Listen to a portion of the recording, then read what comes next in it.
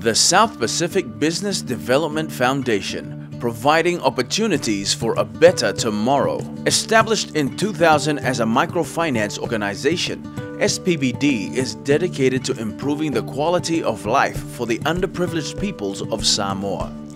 It is operated on the principle of providing access to very small unsecured loans to the poor for a self-employment venture. They then will feel empowered to work hard to end their poverty and build a better future for themselves and their families.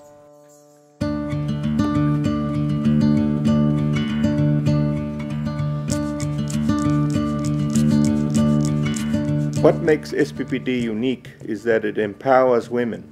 It empowers women by setting up a business which enables them to earn money for themselves. So it enhances their self-esteem. But most importantly, it's the concept of teaching people how to fish and feeding them for a lifetime versus distributing free fish and feeding them for a day. So the important thing that SPBD does is that it empowers these women so that they can continue to make major contributions and also support their families. On behalf of the 8,137 women who have received 16.1 million tala from SPBD since 1999, I would like to offer my warmest congratulations to SPBD.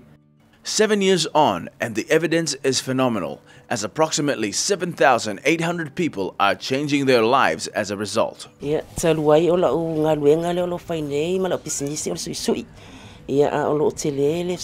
SPBD ela lele loans lo fatino ina umai ia tulanga umai fatino ela business ia filo nila o ie o meu pa au seleulu me uma papena fatino ela business ia ona o fatsa watulia tele yo tupe mawa mai tongela lo ia mama wai foi fasilinga sosani mo lo painga. Just some of the multitude of examples of people who have challenged themselves to succeed beyond their poverty and realize their dreams. The story does not end there. SPBD is still growing and is now expanding and opening up in Savai'i, reaching even more people and providing them with opportunities to change their lives. My great appreciation on behalf of all the women of Savai'i for this wonderful new move.